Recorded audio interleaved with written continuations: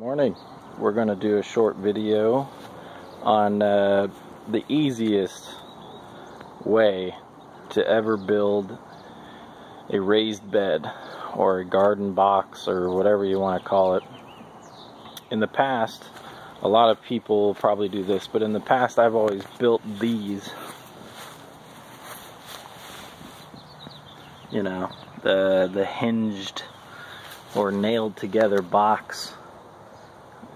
You know, that's what pretty much everybody does. But check this out. So at Home Depot, I was looking for dirt, getting some new soil for this bed, and I found that. Look how easy that is.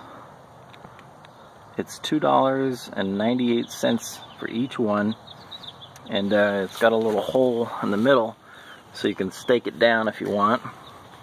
But you just got to buy the boards to fit in there, and it's 4-way.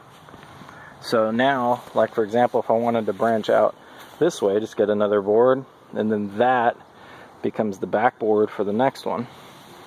Or in the case of what I'm gonna do, which is on this side, I'm gonna put another, I think that's 8 feet, so 1 foot by 8 feet. And this is the other thing, by the way, this is 2 bricks. There's one there, another one. You stack them and you can go as high as you want, but that's 1 foot right there. So, but I'm gonna add another 8 to 12 foot section here and do my greens box. Right now there's some seed down here. Just planted it yesterday, so you're not gonna see anything, but a whole bunch of carrots, some lettuce right in here, and then some greens back there. Over there is like some big stuff, tomatoes, bell pepper, I think that's a zucchini we did. Got some cilantro. That's last year's broccoli. It really didn't do anything. I'm not sure what to do with that yet, but so if you're looking for an easy way, this is called a planter block. Planter block. They sell these at Home Depot in the brick section. Take a look at them. They're out there now. I don't think they're year-round. I think this is just a seasonal thing they carry. But a planter wall block for $2.98. So take a look at it. Definitely, it's the easiest thing I've ever seen. Now I can imagine that you could probably duplicate this at some level with some bricks.